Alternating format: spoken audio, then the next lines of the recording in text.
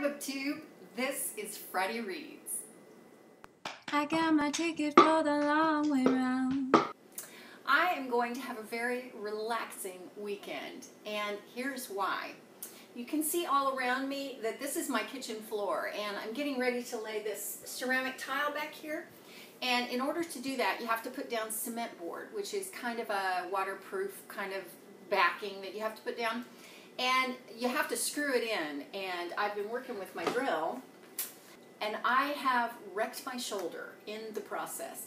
This muscle right here it hurts to move my arm, so I don't have a sling here. Oh well. Anyway, I'm going to have some time to sit down and relax. So, you know, good things can come from injuries. So here's what I'm reading this weekend. I have Butterman Time Travel by P.K. Hrezo. This book has grabbed me straight away. It is YA time travel. And, well, first of all, I love the main character because she's kind of snarky, but not in a bad way.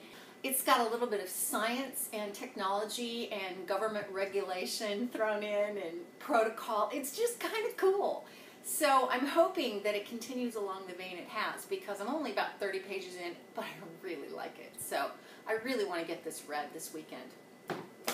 Also in print, I have A Want So Wicked, and this is by Suzanne Young, who also wrote the program and the treatment. And this is book 2 in the A Need So Beautiful series. I read that, I don't know, like a week and a half ago, last week, I don't know. But I really liked it, and I don't think this is available on audio, or clearly I would be listening to it. And I like the way that the story is going. I'll tell you more about it when I do a wrap-up, but anyway, kind of a cool book. And then on audio, I'm finishing up 3 by Kristen Simmons. I love this book. I love this book. It's YA dystopian. I have only about an hour left to listen, and I'm kind of sad to see it end.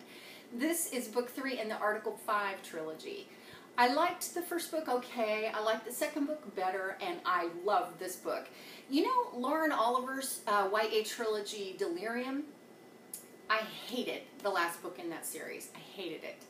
And this is that book done right. I don't know. I'll tell you more about it in my wrap-up, but oh my gosh, I really like it.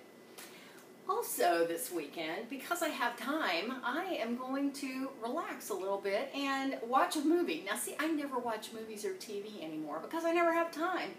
So I went to Redbox and I got Draft Day with Kevin Costner. I like him a lot, and yeah, I thought that looked interesting. I also want to catch up on my TV shows, one of which is The Last Ship with Eric Dane. And so I'm behind watching that, and then also Extant, which, you know, has a lot of really great actors in it, but I'm not sure if it's badly written or badly directed, but one of the two.